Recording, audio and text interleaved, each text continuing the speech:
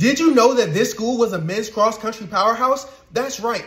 Northern Arizona has won 6 out of the last 7 Division I men's cross-country national titles. That's the most of any school in the 21st century.